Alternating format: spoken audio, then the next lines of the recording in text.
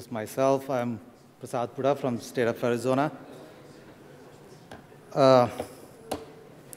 Today I'm going to talk about Arizona Enterprise Services platform that we built and rolled out. Oh, there you go.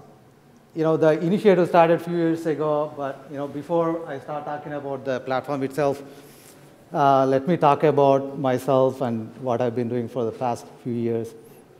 So I joined the state of Arizona about 3 years ago. And before that, most of my experience is in the private sector.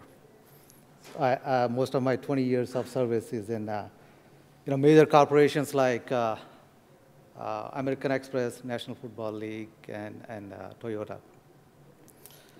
So, if you look at that kind of experience, a major corporation, Toyota, NFL, American Express.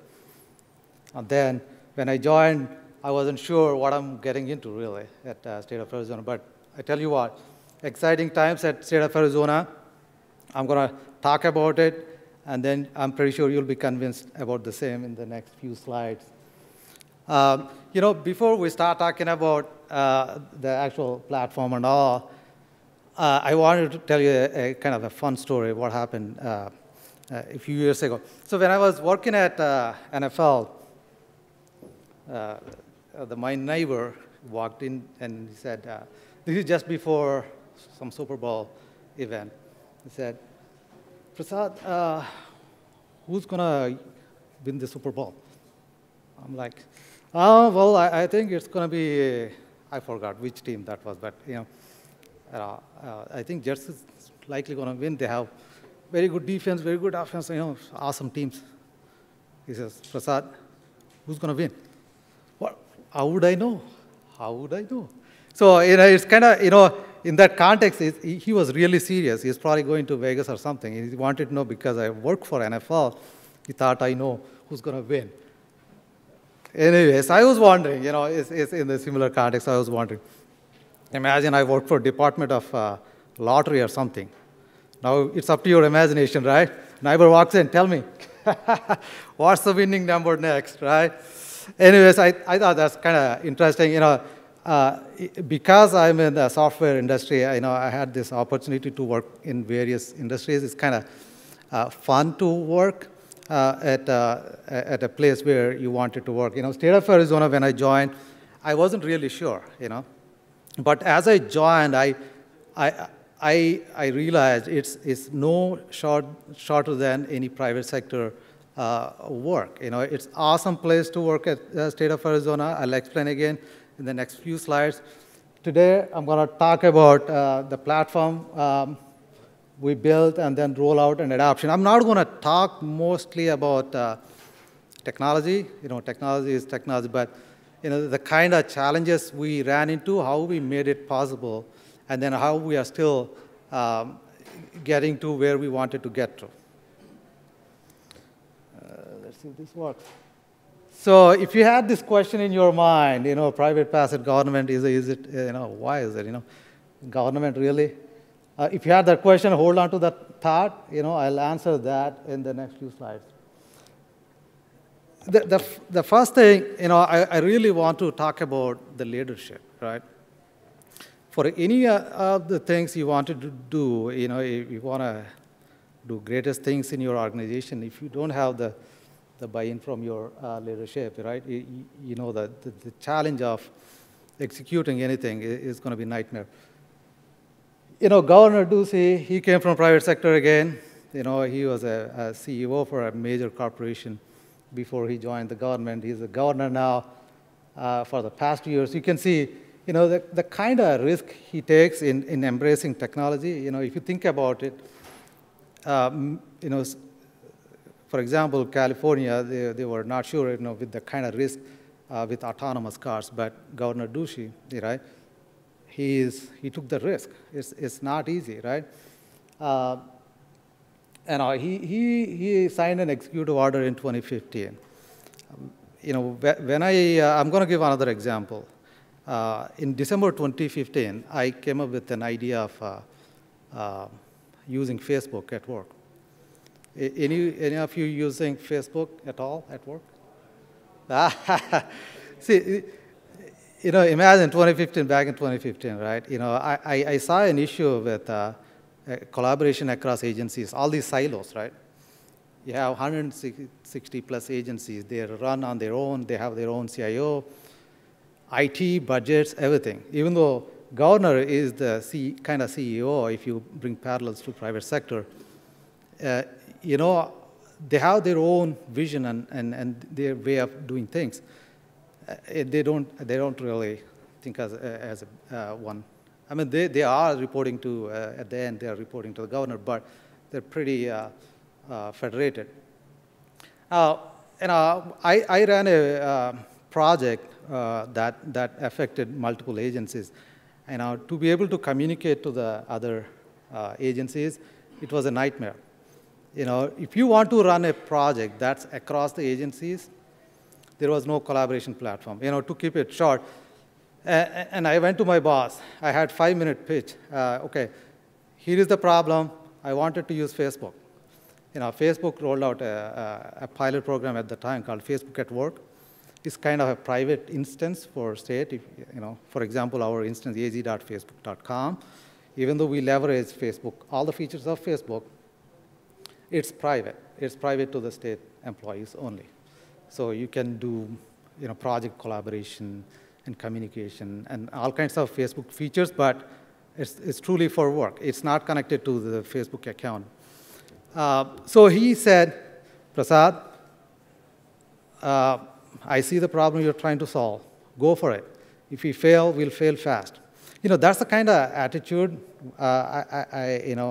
I was fortunate enough to work with the leadership all up above. So my boss at the time was the state CIO.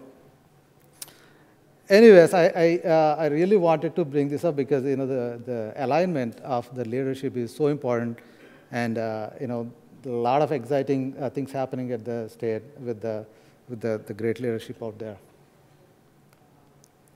Let's take a look at the numbers. What we're talking about. We have 30,000 plus employees. Like I said, a lot of business units. You talk about business unit, we have it.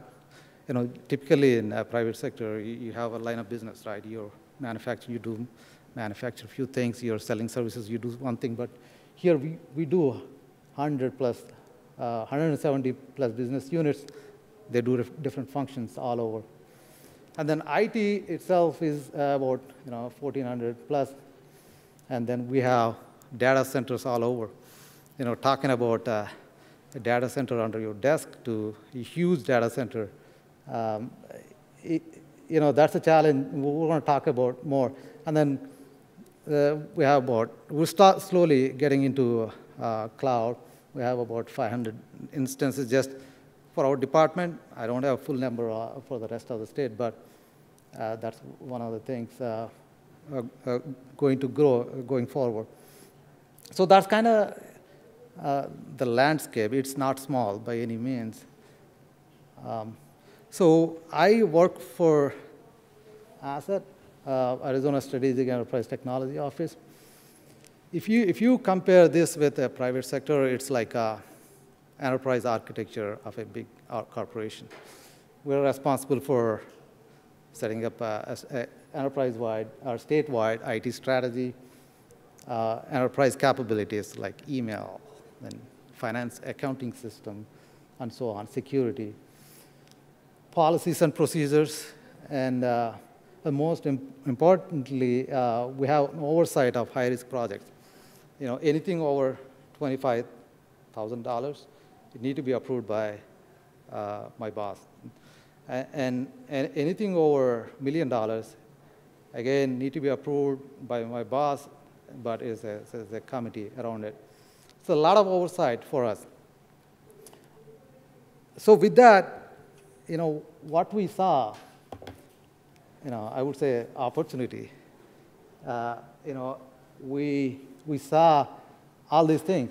I mentioned here about how do we not do all these things, How do we not start the projects from the scratch? Like I said, we have oversight of all these projects.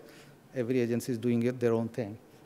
How do we not start projects from scratch? Most of the time, everything. You have to set up your development environment, QMS staging environment, prod, and so on, right? How do we not do the same thing over and over? We have seen a number of times. It's not easy to convince agencies that you're doing the same thing over and over. But first thing, we need to have a solution so that we can convince them to not reinvent the same wheel. And then data sharing. This is very interesting because we have seen agencies sending data using disks, pen drives, to all kinds of data sharing agreements between agencies. There are a number of reasons for doing that. We can talk more, but they are existing. We saw those issues. And then the solutions, redundant solutions throughout the enterprise, right? These guys do the same thing, these guys do the same thing. And then same thing with the licensing. The licensing cost, you pay the licensing for Microsoft here. Security is a major issue, right? Now it's actually getting worse day by day with all the connected things, right? So, like I said, we saw all these opportunities, walking in from private sector to public sector. The one positive aspect to it is you see all these, I can improve the organization by not doing all these things, right? So our main objective really is, really around the cost. How do we do things most effectively, and then reduce the cost for the citizens? At the end of the day, we are accountable for citizens of the state of Arizona. And also, how do you sustain it? It's not about today. How do you make it happen for the long run? How do you enforce standards? Everyone doing their own thing, but how do you enforce standards? And as you guys all might know, we are the owners of petabytes of data across the state. Any state, any government agency, we collect a lot of data, right? And how do you share it? How do you make money out of it? The more data you have, right, you should be able to make more money. But the valuable data I'm talking about, for example, Department of Transportation, right? You have all kinds of information about your driver license.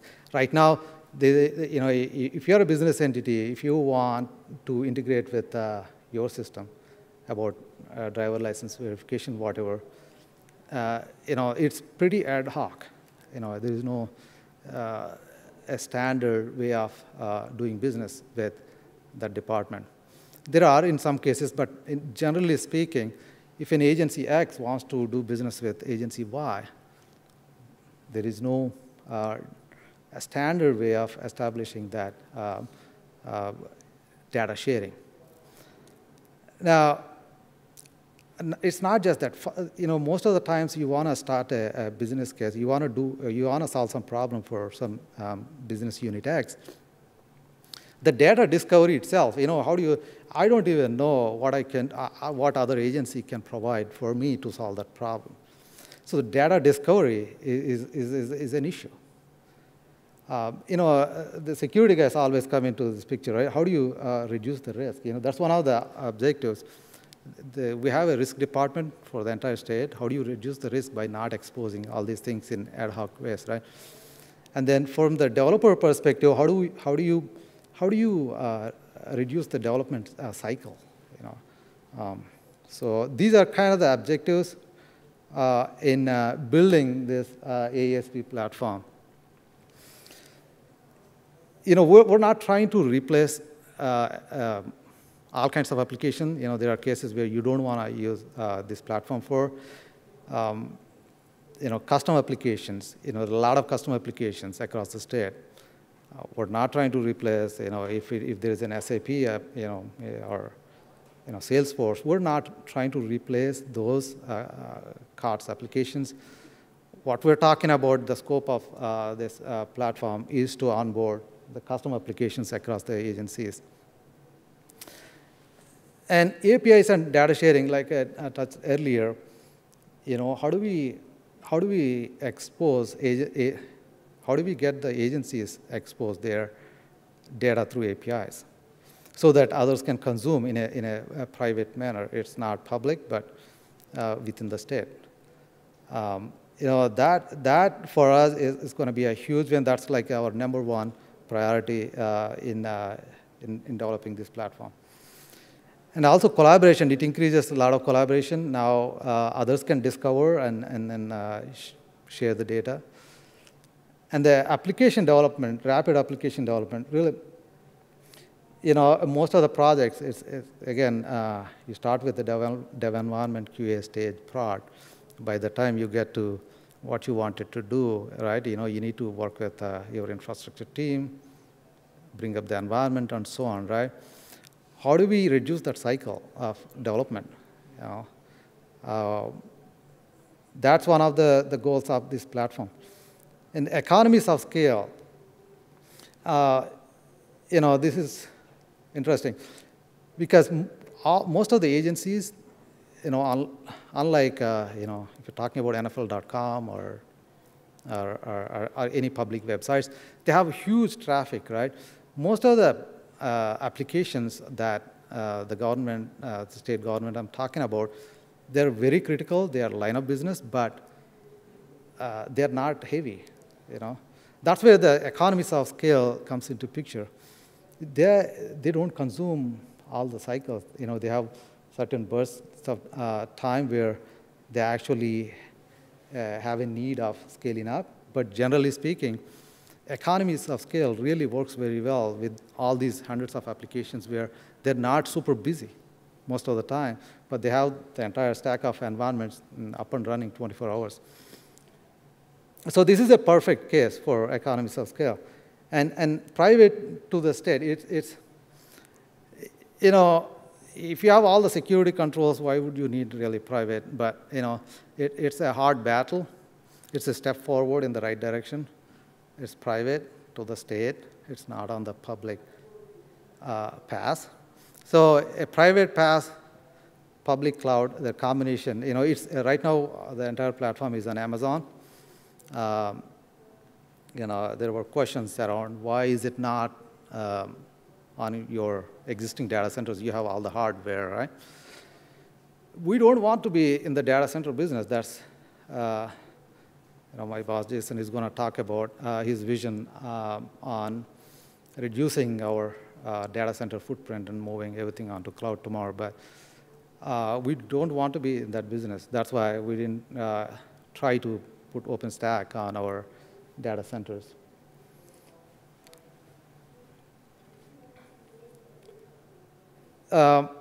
Architecture today, currently we have, everything is on Amazon. It's kind of tiny to read through. But on the right side, I'm going to just quickly go at the high level. I'm not going to go too detailed into the architecture, but the left side, all the cartridges. On the right side is the PaaS core components. It's pretty heavy stuff in the right and left. The base environment itself, about 25 instances. And if you are familiar with Amazon, most of them are M3 mediums. All of them are driven through the Puppet scripts. And pretty standard stuff. It's a multi-AG deployment, highly available, and auto-scale and all that. Auto-scaling is controlled through PaaS core.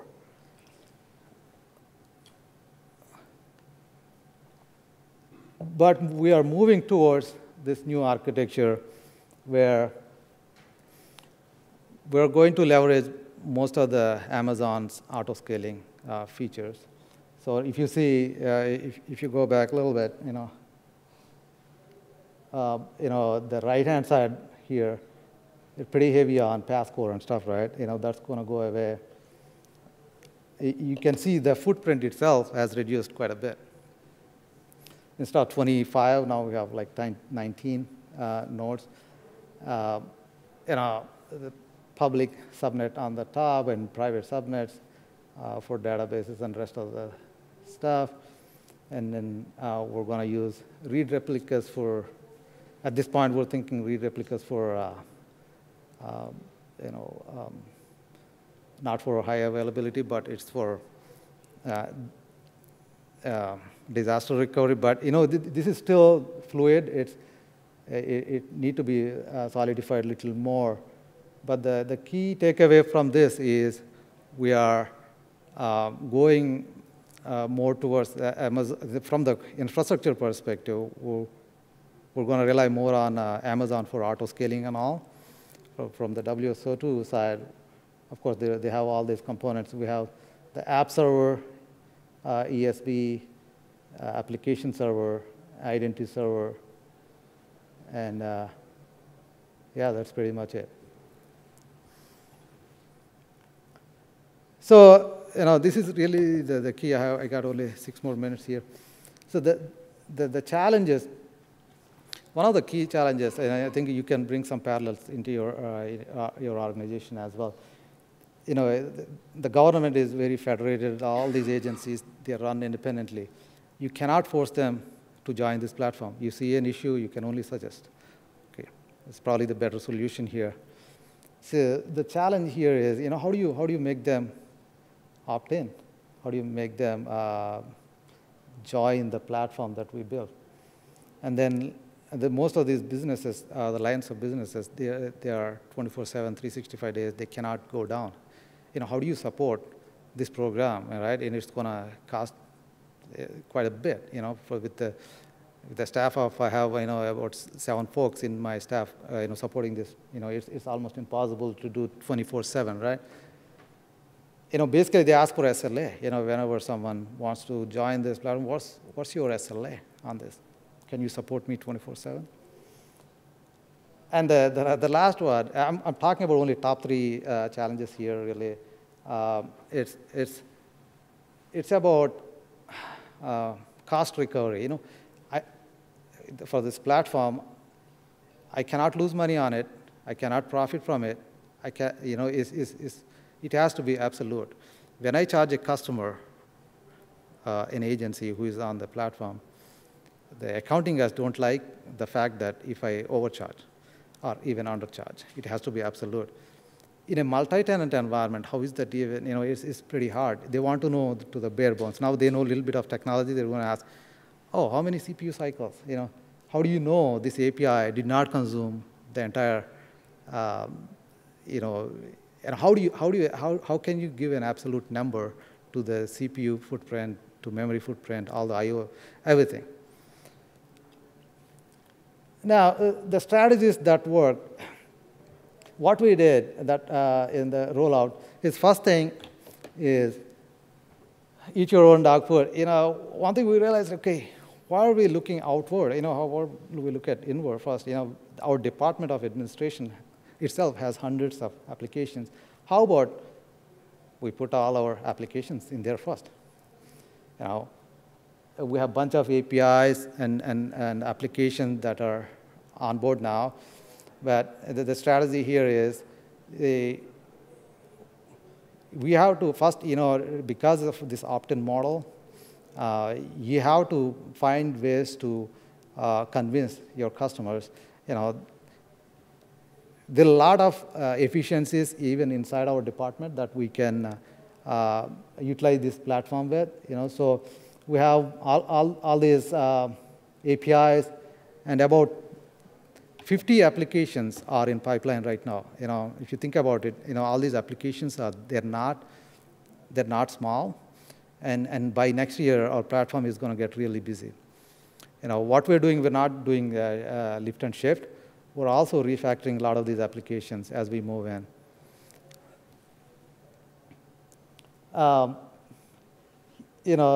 This is my favorite. If you, sometimes if you go to a restaurant, they give you a booklet to select from, really. That's what, this is kind of the anti-pattern that wanted to put it out on the screen.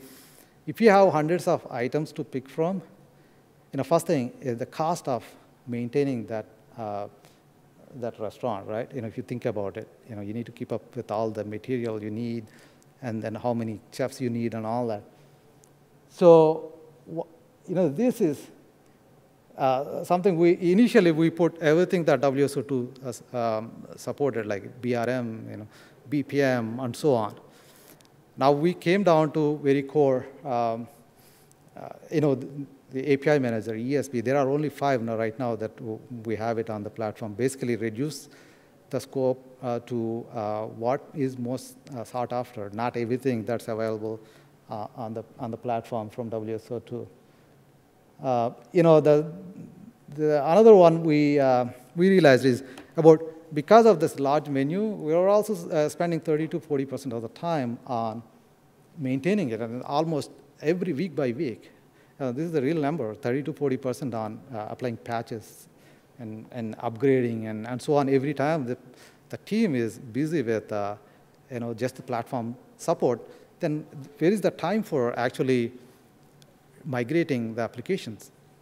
So basically, our cloud, WSO2, is completely managing it. And the cost recovery model, this is still an issue. Like I said, if anyone has any ideas, I'm all ears. I want to stop by and ask you. But like I said, how do I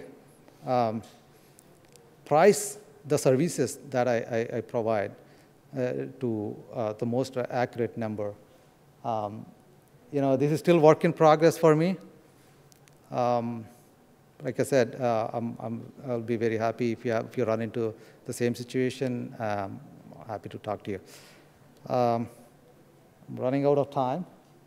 With that, thank you, and have a great rest of the day.